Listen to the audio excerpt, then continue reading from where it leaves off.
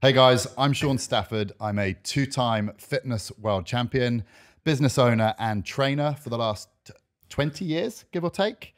And probably I'm best known for being one of the OG fitness influencers in this space. We didn't say brag. You're just bragging. Oh, is that bragging? I'm joking. That was perfect. That was perfect. Do you want to know, frustratingly, for everything that I may or may not have achieved in the 20 years I've been doing this, do you know what I'm best known for? Training me. Incorrect. Okay, what is it? What is it? What are you best known for? Two things. Oh, I know one of them. One is looking like Fernando Torres. Yeah. for being a jacked Fernando Torres. Yeah. So to the point where tell the story. It's great. You go on Google. Yeah. I invite people to do this. Go on Google and just type in Fernando Torres and go to the images. Like half of them are of me. It's not even him. Anyway, it's so funny. There was a viral thing that went around, wasn't it? There's a video of me before one of my bodybuilding shows back in the day where I did like a pose routine and all that sort of stuff. And then there's like Lad Bible or Esquire or whoever's done it has the big ones, kind of done, all the big ones, all the big ones, all the big ones, kind of like mashed up this like all kind of retired footballers getting fat, like Fat Ronaldo and like Sammy and Nasri, when they've just packed on a load of pounds afterwards, and then they've gone like Torres, and just like me doing like bodybuilding poses, and people actually genuinely think it's him. You went viral, didn't you? Amazing. Billions of views. Like it's. Do you know if he's aware of it? He is aware of it. Because have you ever met him? I have met him. Really? I've actually doubled for him for a few things. You haven't told me this. Well, we save it for the poddy, James. Okay, there we go. Okay, well, how does that work? So you double bodied for him? Did you play in a few games? Did you tap out and you played for him? So yeah, pretty much. So what happens is like basically what happened on the intro for EA Sports, like FIFA 2013. Yeah. Obviously, the big players fly in for an hour, and that's their commitment. But like what they need is they need you there for days, right? For all the sort of wide angle stuff. So anything that's close that you can tell it's him is him. Yeah. And then anything that's kind of blurred slightly further back is me. And the best thing was, so it could be anyone really. it could be like, because it has to still look a little bit like you. I could do it. Yeah, to be fair, You absolutely could. Well, Jamie does it for Judge Rinder actually. In the FIFA 14 video. Whenever Judge Rinder is slightly blurred, it's always me. Do you all know the interesting thing? Like the body double for Rooney was unbelievable. Really? Like really? He genuinely looked exactly like Wayne Rooney. And I don't know whether that's a curse or whether it's a blessing. I don't think that's a good thing, is it? Well, this guy gets mad amount of work because so he's going straight to the bank. So it was actually really good. That guy who slept with all the prostitutes wasn't Wayne Rooney. Rooney gets all the blame for it. Do you know what? He's like, it's my body double. It's not me. He's missed a trick there, hasn't he? Both. He has absolutely missed a trick. Yeah. Like, he had a perfect fall guy. Yeah. That was available for a paycheck. I just like the idea of all these body doubles turning up and like, so you're Rooney, you're Torres. I don't understand. That's exactly what it was. And we went to Upton Park, which is like West Ham's ground at the time. And we were there for like 5 days. Yeah. Whereas if you were going to get Rooney or Thomas Hummels or Kaká or whoever was a big player then, it cost you. They wouldn't be able to do it because they've got to go in for training and stuff. So they would literally, the big names would fly in for like an hour, shoot all the like close stuff, and then leave it to us to. What's the point? Because I understand you doing that for being for photos and things, but when you get like celebrity lookalikes and you pay them to just come to your party and look like Simon Cowell or whatever it is, what I don't understand what the appeal of that is. Well, I think it's humorous, right? Isn't it? It's like it's funny. Yeah, I think it is because you're getting like a lookalike as Simon Cowell. It's like, oh, like that's funny because then you get photos with them. I think that's. I phoned up a body double for me once to see how much I would cost. I went out for. Yeah. And the guy responded saying, oh, he hasn't worked for a long time. Like no one had booked me for ages. And then I started joking with him about the other cast of Made in Chelsea, how if I could book there, he goes, oh, they're never used. It was actually quite like a depressing conversation that I had. So wait, so you get a call up saying you'll be Fernando Torres's body double. Yeah. And so you then do the whole thing. So what other people are there? Who do you have? You have Wayne Rooney. Wayne Rooney was there. And do you know what? There was a guy, a footballer who used to play for Borussia Dortmund. I think he played for the German national team called Thomas Hummels. Really Yeah. Centre back. Yeah. Yeah, great. And so when the double for Hummels rocks up, he's a model. he's an absolute stud. He's an absolute winner. and so like we obviously get to meet. So that when they fly in, you go, this is your guy, this is your guy. Yeah. And Hummels was over the moon with his guy. He was just like, oh, I've never seen a double that looks more like me. And I'm just like, this guy's a catwalk model Must be quite... that looks a little bit like you, but he was over the moon. Hummels is over the moon with his body double. It must be weird to meet someone who has been classified as your body double. Yeah. It must be weird. I think that's why Torres was a little bit standoffish. Yeah. Because it must have been because we at the time. Do you keep in touch with him? No, he doesn't. Well, he was pissed off. He was like, oh, for fuck's sake. I wouldn't say he was annoyed. He wasn't as happy as Hummels was. But it is what it is, you know, like you got to take the rough to the smooth. Wait, Shawnee, and the other thing is that you're known from a Sidemen. Yeah, so the other like the thing that I get recognized more than ever is from appearing in a couple of Sidemen videos. So when it comes to they've done like strength test videos on YouTube. Yeah. And I didn't really know who the Sidemen were. Like I knew one of them because he was at Gymshark and I was at Gymshark. So we were friends on that level. And then he just gives me a call one day and said, hey, can me and a couple of the boys come down to your gym and we'll shoot a video and it'll go on YouTube. And I was like, yeah, of course. Like no problem at all. They post the video and I think it gets 10 million views in the first hour. I'm just like, who the heck are these guys? And then I look into it and they've got like a combined audience of like 6 million or something ridiculous. Yeah. And so now I remember Jack Whitehall telling me that he did a video with the Sidemen and he said he walked down the street with a couple of them and he's hung out with like real Hollywood A-listers, but he said he's never experienced walking down the street with the Sidemen. Yeah. They're so famous. So now with everything I have or haven't done in my 20-year career, I'm known for being in the Sidemen video. Yeah. Which is wow. Is it that cult that they? I think it's pretty huge. Yeah. Like, massive. Like more than you would ever imagine. Really? Yeah. And it's great. Like fair play to them. They're like a K-pop band, aren't they? Yeah. Just they're massively famous. They are like the British K-pop. Yeah. Who was that K-pop band? Who was it? There's a band called BTS. Yeah, they're BTS. But they're like so famous. Yeah. But I don't know who they are. I don't. Well, that's what I mean. That's what I mean. I hate to break it to you, but I think they've broken up. Have they? Yeah. Shaun, don't bring shit like that on this podcast. Don't bring that kind of energy. What the hell is that about? I think they're all focusing on their solo careers. It's always great when people try and go solo. I quite like it. Shawnee, listen, but you've done lots of things, and also big news is that me and you are training together. We're not training together. Are we training together? How does it work? I would say yes. We're training together. Yeah. Okay. Is that how it works? Well, it's more that you're training Jamie, isn't it? Correct. Yeah. If we're Jamie's not really teaching you much, is he? Yeah, I am. On life. What have you picked up from Jamie? Loads of stuff. It's a little bit semantics, but yes, I'm training Jamie. So the way it came about was I've trained Spenny, who's a good mate of Jamie for a long time. Yeah. And when he went away to do Everest, he basically said, "Don't give away my slots in the morning." Yeah. And I was like, "Well, have you got anyone that can step in?" And Jamie, he's like, "Jamie's getting married. He'll love this. Jump in." So are you doing like a wedding glow up? Well, my thing was this. My thing was this is that I literally, my fiance was like, "Oh, look, you don't look your greatest." You don't look great. She honestly said that. I told you, I've said this story before. I got on top of it. We were gonna have sex, and I got on top of her, and she went, "Oh, get on with it." And I went, "This is not." Like, this is not right. This is like not This sexy. is not the J Badger I know. This is not like I'm like I thought I was like some sort of god. And I was like, I look pretty good. I feel pretty great. Anyway, she was like, well, maybe. So I then, Spencer phoned me up and said, you should take this stock with Shaun. So I was like, okay, let's do it. Met Shaun and started and then Spencer was like, just get Shaun to sleep with Sophie. She'll love that. Yeah. Shaun was my body double for a bit. And actually worked out really well. Sophie's much happier.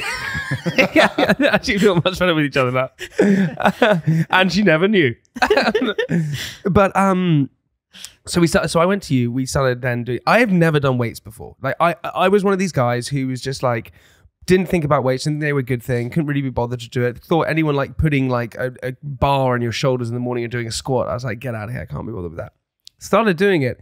And I think it's probably the greatest thing that I picked up in the most recent years. And I don't really know why. and I'm in shape and all these different things. But I don't know, and that's why I want to get. Why is doing something like going to the gym, and we know the benefits, endorphins, yada yada, all that kind of stuff, right? But why going to the gym and learning weights and doing stuff? Why is that so beneficial to the human brain, body, everything? Do you think? It's a really good question, actually. I think some of it would come from a level of progression. So I think when you start on that sort of weightlifting journey, you don't start in the middle.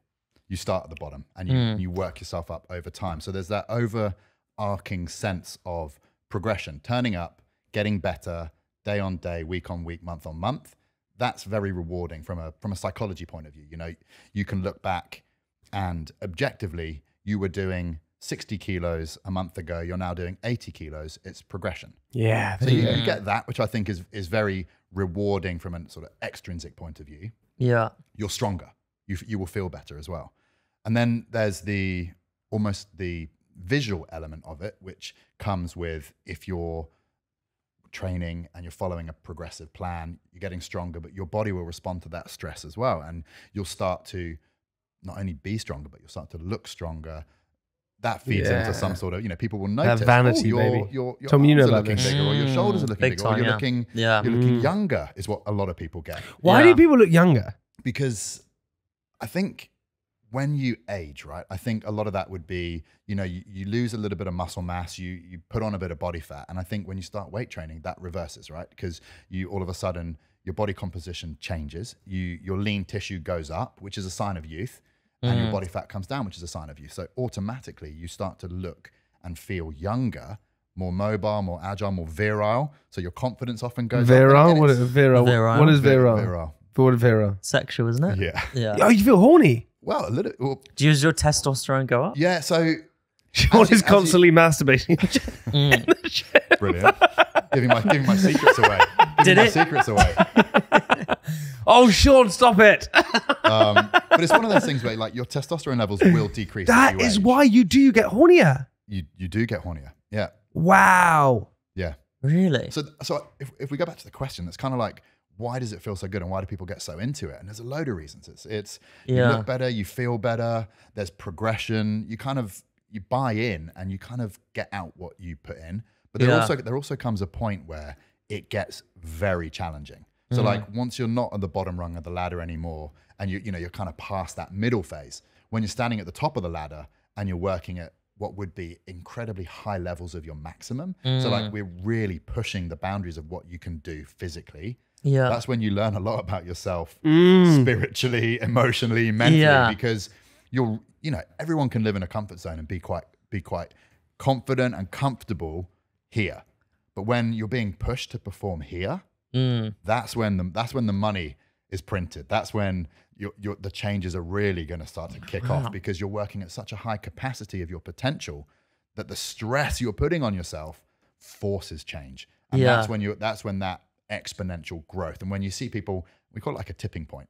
When people are structurally balanced and they're strong and they're fit, when they get to that point where they can regularly work at an incredibly high sort of percentage of their maximum, that's when you really see results. It's true about that comfort, right? That's why I do cryotherapy and cold therapy. Is because the whole point of that is that you stress your body in the morning or whenever you do it. You put yourself out of your comfort zone. So then when stress does come into your life, whatever anxiety, depression, insomnia, whatever these things are, you're able to do them much easier because your body's used to stress. We put ourselves in such comfort that we actually don't stress ourselves out. And that's why freaking gymming is good. Tom, what do you take from that? Do you hit the gym? Well, I mean, I do go to the gym, but I'm not a weights person. But maybe, I mean, I feel like I'm maybe Jamie before he started doing the weight training. Well, I looked at because I like running, but that's not weights, obviously. It's different, man. It's a different mental. It's like different. It's a different thing, and it's not necessarily I've always enjoyed running. Better or worse. Yeah. Like if you're running, what you'll get good at is running. Yeah. Do you know what I mean? So like, it's one of those things where like, if you want to get fitter and you want to get better at running, like funnily enough, you have to run. So it's one of those things where like it's very specific. Like what the task you're giving yourself and the stress you're putting on your body is very specific to that sort of that discipline.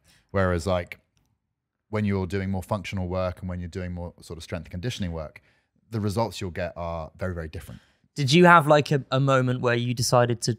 Have you always been very fit, or did you have a moment where you decided to change and become very into the Yeah, gym. what was this tipping point?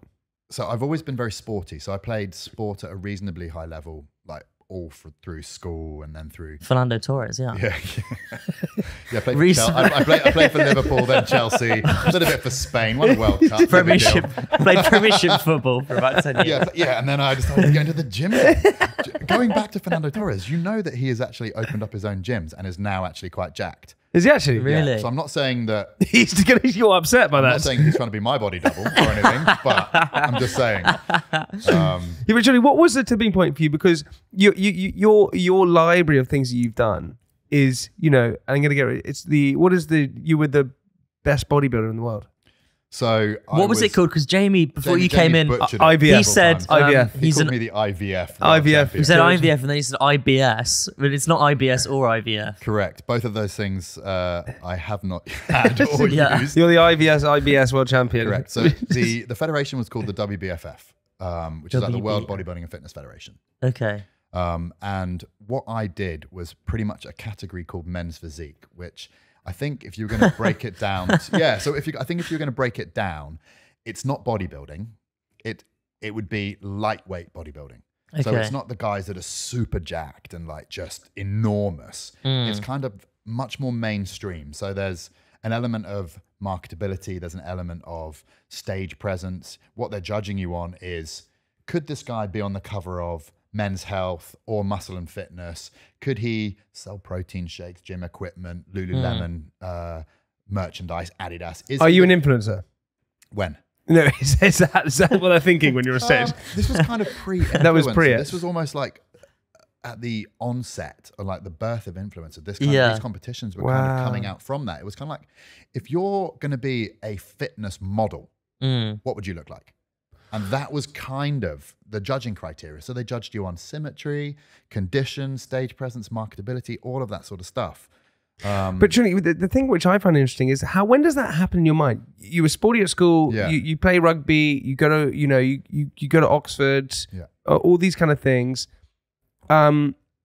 You're super smart, and then you start hitting the gym and doing that, enjoying it, and then you decide, right, I'm going to commit myself to this period where I'm going to go and basically just refine my body to a place which is impeccable, and then go and compete. So do you know what it was? What was it? It was a dare.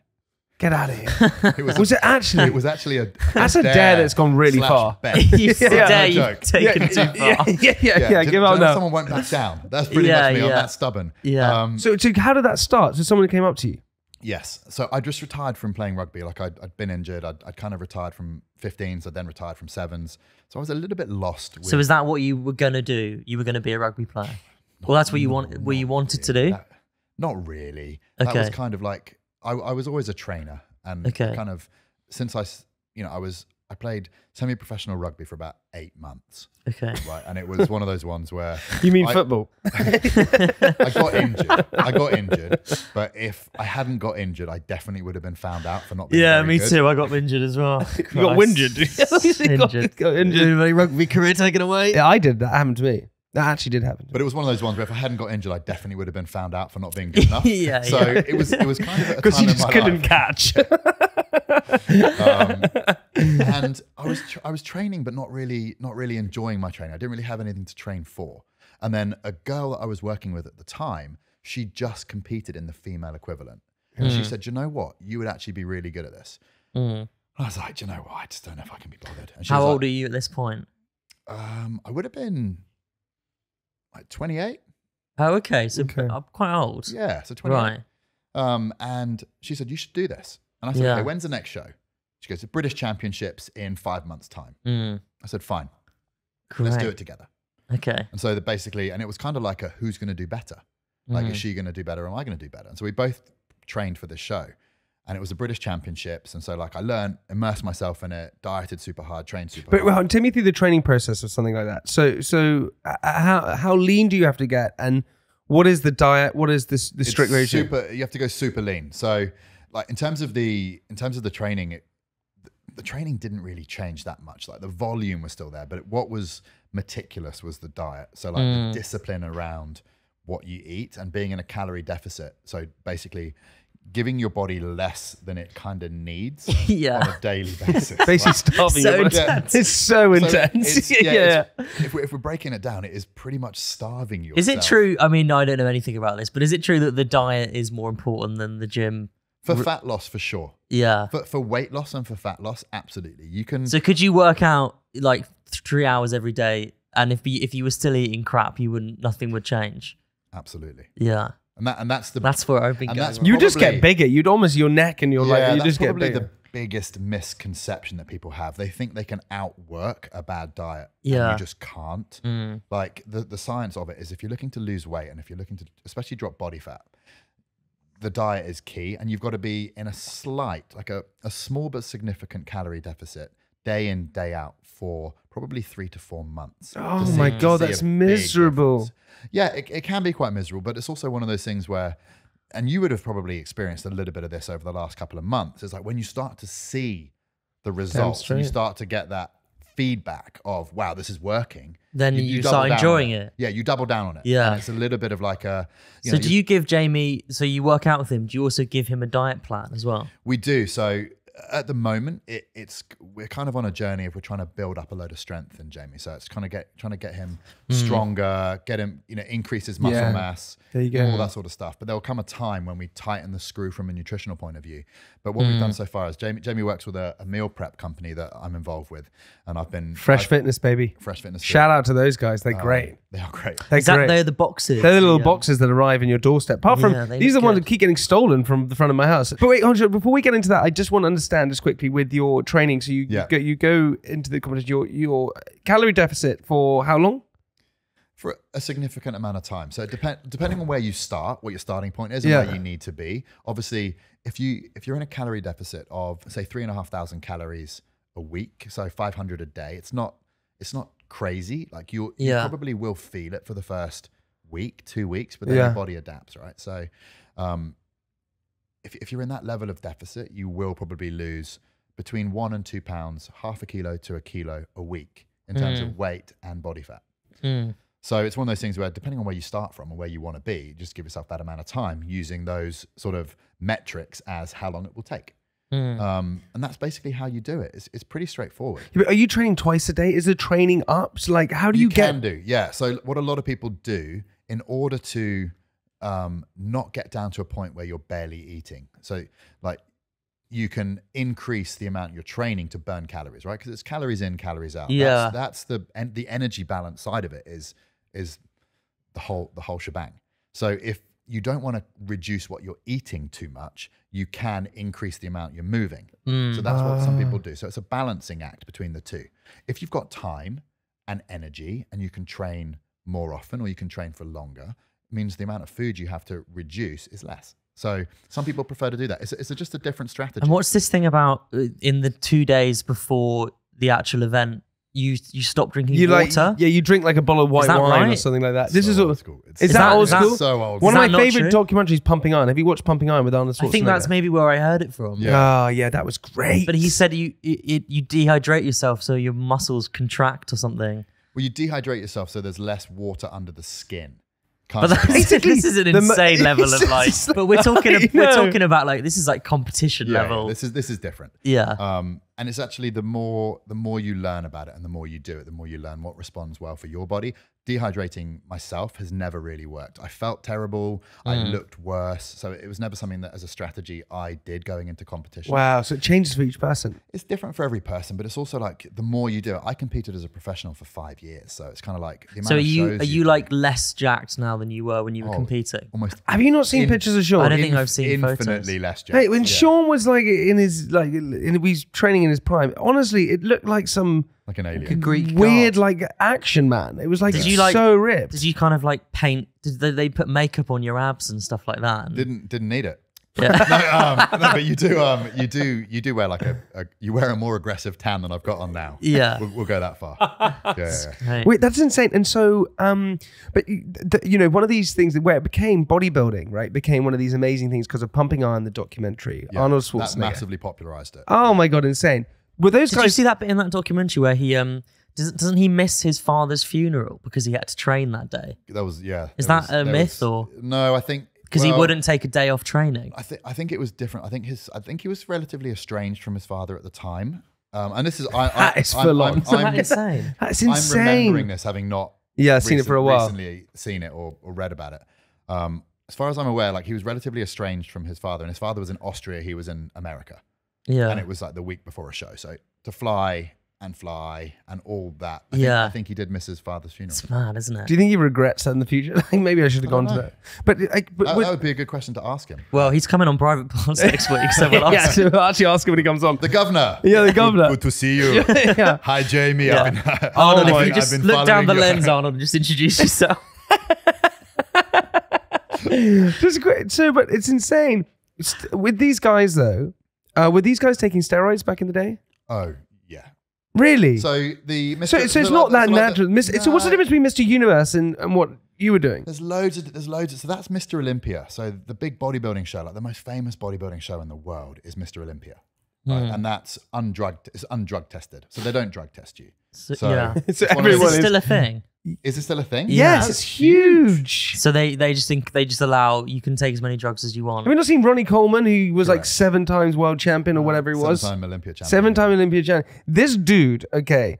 It's so dangerous though, isn't it? This dude back in the day, Ronnie Coleman, he's this gigantic guy. He was bench pressing how much and squatting how much? So he squatted 800 kilos. Okay, that's nearly a ton. No, sorry, it might have been 800 pounds. It might have been 800 pounds. Let me have a look. It's a lot. How much did Ronnie Coleman squat? So Ronnie Coleman squatted 800 pounds. Yeah, so 400 kilos. But he was, at the time, he was like the world's strongest bodybuilder. So that's a lot, right? 400 kilos. That's a lot. It's a lot. An awful lot. Yeah. And he was an outlier. Not all bodybuilders are that strong, but he was at the time like one of the strongest bodybuilders on the planet. Yeah. And he's kind of paying the price for it now. And he's had three or four hits. His body he can't even walk. His body is wrecked.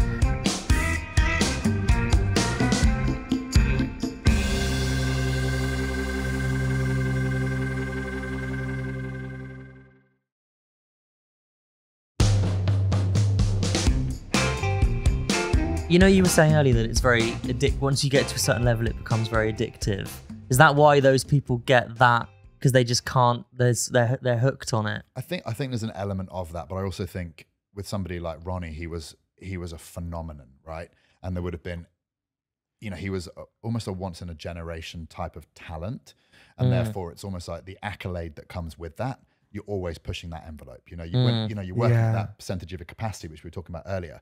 And when it is that high, like you are flirting with disaster, right? Yeah. Because you mess up on a 400 kilo squat, your discs are in the next room. Yeah. Is that really that bad? Your knees are done. Like it puts an incredible amount of stress. 400 on kilograms. Everything in your body. That is. What does Spencer Matthews bench? Just for bench. So Spenny's quite strong on the bench. Like he's up at like 142. It's quite a lot. And a half, which is a lot. Yeah. For his body weight, he's 90 odd kilos. Like it's a lot. Yeah. Just quickly put it into context. So what weighs things that weigh about 9 things that weigh about 400 kilograms. Okay, you ready for this? 2 dumpsters. That's 2 dumpsters. A hooded seal. A hooded seal. Like fridges. An American bison. That's oh my god. That is like an American fridge freezer. God. Would be like, probably 200 kilos. Yeah. So it's 2 of those. It's like squatting 2 American fridge a telephone pole. That's what horses. I think that'd be a small horse. Benching a horse. A grand piano. That's that is insane. Yeah. What was the highest you ever did on bench press? What's the highest when you were in your peak competing? I did 150 kilos. That's heavy. At 83 kilo body weight, which is quite heavy. That is so. And I squatted about 180. Right. And I deadlifted about 205. So it's not. If you look at the broader world of people being strong, it's not even scratching the surface. That's not even strong.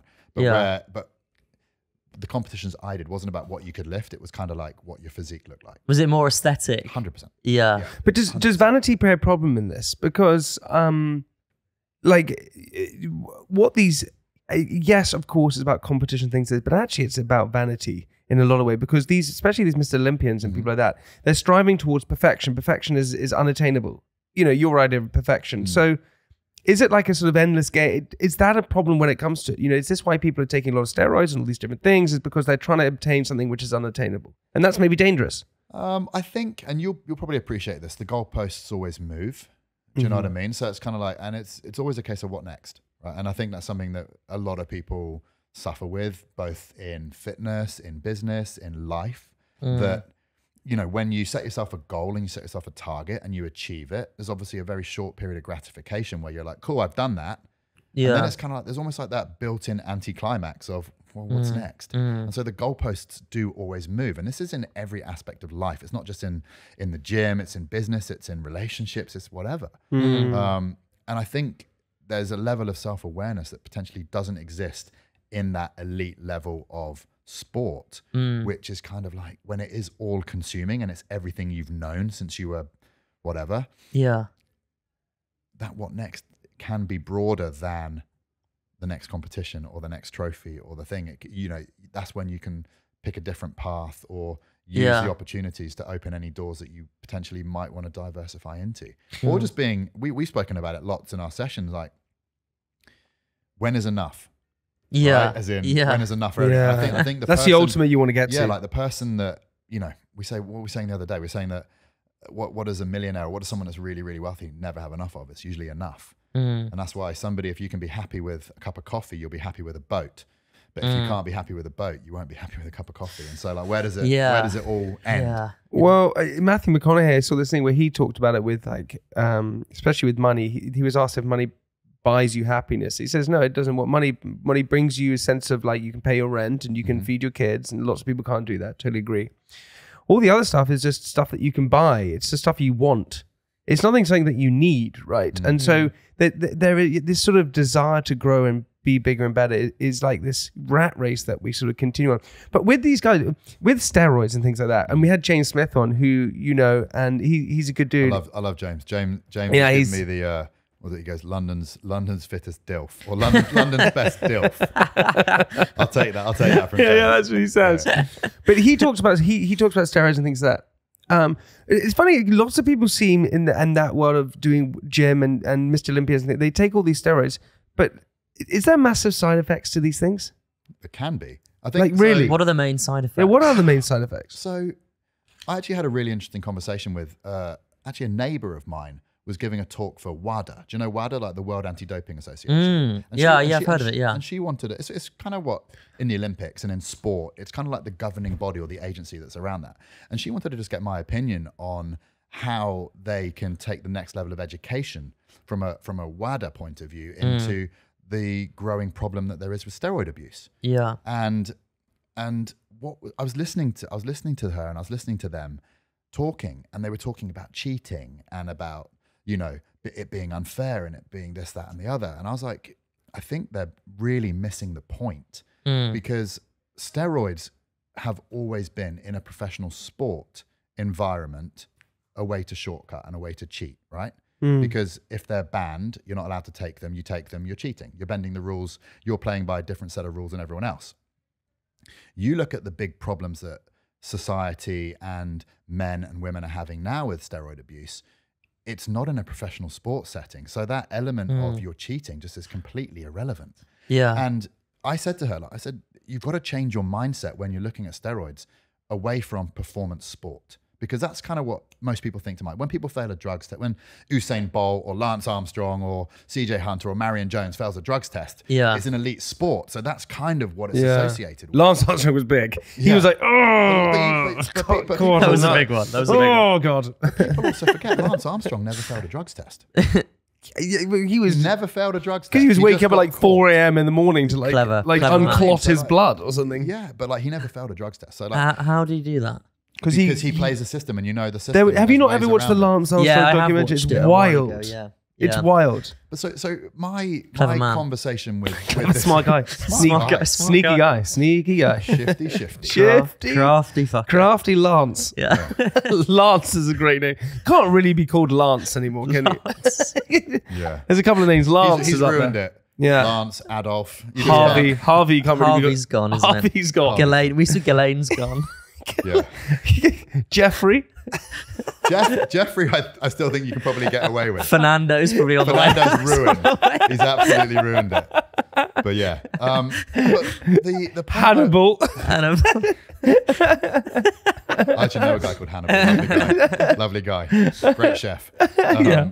But the point that I was making was that you've got to view steroids and steroid abuse in today's society as a recreational drug. Yeah. Because people aren't, most people that would take anabolic steroids, they put immense value on going to the gym and looking and feeling a certain way. And they're probably not the same people that are going out and smashing cocaine on a weekend or boozing and smoking. They're probably, it's just a different form of recreational drug use. And I think education around steroid use and steroid abuse needs to be very, very similar to what people would use around conventional recreational drug use, because the guys and girls that are taking steroids now, they're not competing in sport.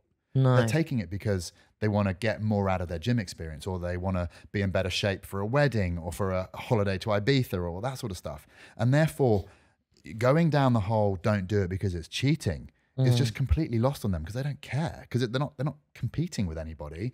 It's a case of it. So why is it so dangerous? What are the? Well, it's the same as any recreational drug. Because it like grows your heart. It like grows everything within you. Would it grow any part of your body if you? So if there was something on you, theoretically, if there was something, it would grow. It would grow. You wanted to be grow bigger. Your muscles, but it would probably, if you're a guy, it would shrink your testicles. Okay. So what you're actually doing is whoever found that out is like, oh my God. but it makes complete sense as well, because what you're doing is you're altering your biochemistry, right? So most and sort of anabolic steroids, you're going to be putting anabolic hormones or anabolic compounds into your blood, which is then going to alter your biochemistry. So that the signals that are going to your brain from your blood and from the elements of your brain, which then program hormone release, will alter. So if you're putting something like testosterone, which is, it's the mother of, anabolic steroids. It's kind of like the mother hormone. Yeah. You're putting exogenous testosterone into your body, you're going to be reducing your body's natural ability to produce it, so that it's what we call suppressive.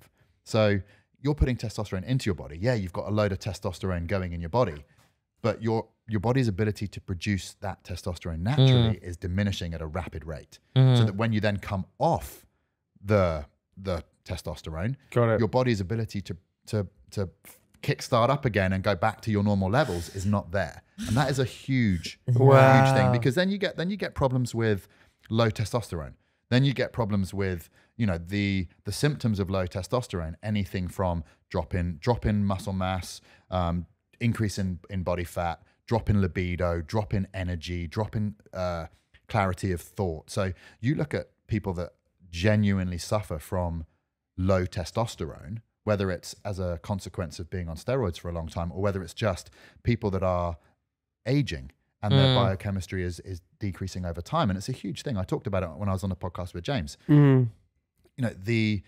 HRT, TRT market is out there because the symptoms of low testosterone are horrific. Like if you can't get out of bed in the morning because your energy level's so low because you haven't got the right biochemistry, and if you can't get an erection, or you don't have any sex drive, or you just have brain fog all the time, and your muscle mass is dropping, and you just feel crap, leads to depression, leads to anxiety, leads to a lot of other things that as a man it's very undermining, and it can lead to big problems. So when we're looking at like what are the issues of steroid abuse, it's you're fast tracking your way to that place where you will suffer from biochemical imbalances that could genuinely have a very negative effect on your quality of life.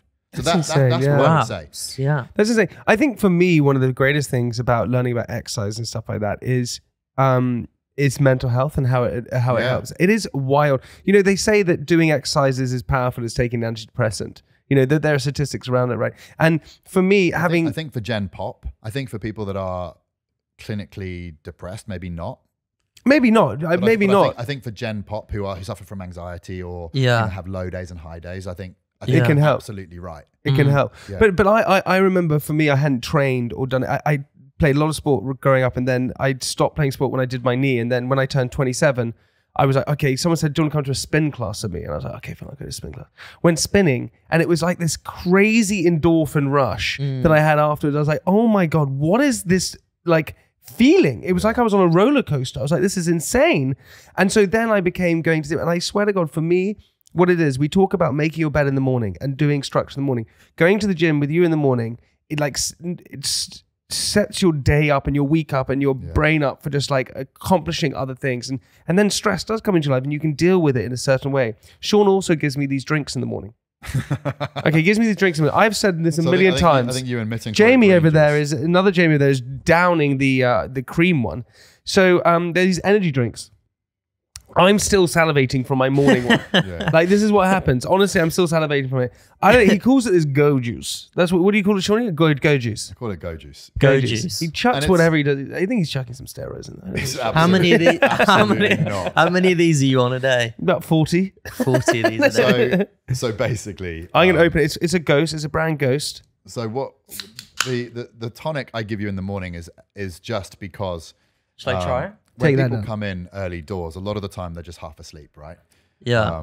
And it's rather than having a coffee in the morning, this is basically coffee plus. So what? This is sour watermelon. The one you're about to slurp is sour watermelon. Natural and artificial. Get that in you. Have a sip. Have a big gulp of that. I might take some of that. It's going to give you this real energy boost. It won't. It doesn't kick in straight away. It doesn't kick in straight. Oh my God. So basically, it's like battery acid. yeah. Whoa. Here we go. I might take some down. Here we go. Why not? Let's chuck it in there. But it's basically just caffeine. It's cognitive agents. It's nootropics. Why does it make me salivate? So it's basically like coffee, but with a load of other things that are designed to wake up your body, wake up your nervous system, and basically. It's nice. I don't know. Do you know what I did the other night? Woo! I was at a party. I wasn't at a party. I was having like. We went to a party, then we came back, had drinks at my house. And I went to the fridge and got a mixer. Yeah. It was a Nocco. These energy drinks. And I drank 2 of them with my vodka, thinking it was a mixer. Like, no wonder I couldn't sleep. Yeah, so there's 180 milligrams of caffeine in each one of those. So you would have had close to 400 mgs of caffeine. To put it, to put it into perspective. Jamie hasn't been to bed, is what you're trying to say. To put it into perspective, I haven't slept since Shaun and I started training. So is this instead of a protein shake, or this is? Do you not feel the energy hitting you now? Yeah, it's pretty good stuff. It's great stuff. That is epic focus. Yeah. Focuses you up there. Legendary energy. Yeah, the epic focus comes 5 calories. Is that right? It's sugar free. So am I now in a calorie deficit? Yeah. You have to eat the whole can. Just eat the metal. Yeah. But surely, honestly, if you could give advice for anyone out there why they should go to the gym, why they should start training. We hear it from so many successful people and people who are, calm in the mind and stuff like that. They say, just go and exercise. Why for you should people go out and start picking up a weight, going on a run, doing some yoga, whatever it is? Why do you think that is? I think you touched on it with getting into some sort of, I think people do well, and especially people that are relatively driven do well with an element of structure, right? And I think incorporating some time in your day where you're focusing on you, I think is very important. And what that looks like is completely up to you. So it can be going to the gym to smash weights, it can be doing a yoga class, it can be going for a run, whatever it is. Taking that time out and making a conscious effort to invest time and energy into yourself and your own self-care, I think is really important. I think it's a really positive step to make mentally. So I think that is obviously something that you can tick in the box as you're making a decision personally to kind of invest in the future self. Yeah. You then get obviously all the good stuff that comes with being fitter, being healthier, having more longevity, the caffeine being able rush, to tolerate stress better, all this sort of stuff. Being able to sleep better. There's so many good things about exercising and being active. It basically reduces your body's aging process. So basically, if you want to, so Shaun is actually 68. I'm Benjamin Button. Yeah, that's the thing. But like, that was a weird film. That is so weird. That was a weird film. That film. A good film, but a weird film. But also, like, I think with a lot of people, as they really clever baby in the end. You looked a bit like Benjamin Button when you first started. Yeah, I did. I looked like a donut. Honestly, I was like, I thought I looked. Sorry to cut you off. I thought I looked great, and then we have the before and after photos, which you may have seen on my Instagram. Before, I looked like honestly, I looked like Homer Simpson. I looked like Homer Simpson, and now Do I look like you love the look of your reflection. Oh, I don't. He can't put a top on him now. He's always got his top Sean on. keeps asking me to take it off in the gym. Take it off. Let's have another photo. I'm like, Sean, leave me alone. It's unbearable. But I agree with you, Johnny. I think what you were saying is so right. I think people should stop drinking as much alcohol. My thing was this: is that look, I pay for you as a PT, for me, and that's really important to do, right? And I think a lot of the time what happens, people try and get mates, so I could try and ask you for mates rates or whatever, or things like that. But no, because what you do is throughout the year, I spend so much money on Deliveroos or whatever it is, which is kind of like, not that healthy and things like that. But why not spending money on something that is really healthy and good for you? Like going to the gym and doing that, put it that way. So that's what I've done in my mind. And the benefits are just insane. That caffeine drink is really... It's really perked me up. Yeah. Should we all go for a run or something? yeah. Should we put clip-on mics and carry this on a run? But Johnny, what I want to say, it's amazing. And the transformation that I've gone through. Can I train with you? If you wanted to. Yeah, come do it. What sort of bunts we talking? Just... how much is Jamie will pay for me. He said he's happy to. Jamie will pay. He's happy to I'm pay. sure there's a way. It's $100,000 a year. You can do it. But truly, and you've got your gym, City Athletic, which is amazing. And if anyone is out there who wants to go and check them out, go and check them out. Go and check out Shaun as well on Instagram. And true, I swear to God, I can't put this in enough. So I had Wim Hof on the podcast. He told me to go and do cold therapy. I was like, don't really believe in it. Went and started doing cold therapy. It's the best thing I've ever done. Spencer weirdly got me. He said, you should go and do weights. I was like, I do runs and stuff like that. He's like, go and do weights. Give it a go. I started training with you. It's one of the best things I've ever done. Not for vanity reasons or stuff like that, but yeah, you look better and stuff like that. But just because mentally, holy shit, it's insane what it does. It really, truly is. And I was one of these guys who was truly against it. So Shaun, I really appreciate that. And I appreciate you giving me this go juice every morning that makes me salivate and feels something. I appreciate you as a friend and a trainer and all these things. Right. And go and check out your gyms and go and train with you and all that kind of stuff and check out your body because it's freaking great. What's your Instagram? I keep it really simple. @Shaun Stafford. @Fernando Torres. Not Fernando Torres. Surely, no, dude, I really appreciate it. Thank you for coming on the podcast. Thank you for having me. It's been so fun. It's been wicked, man. Time flies when you're having fun. Anything else you leave us with? You can leave us with anything you want. Anything you want to say. I just want to say thanks for having me. It's been a blast. Appreciate it. You're a legend. So fun. Thanks, buddy boy. Listen, everybody, we'll see you next week. We'll leave all the links below to check out Shaun. And you can go on to my Instagram and check out my transformation goals. So sexy. So sexy. What do we call it? Judge your ender to Tinder. There we go. There we go. See you next week, everybody. Goodbye.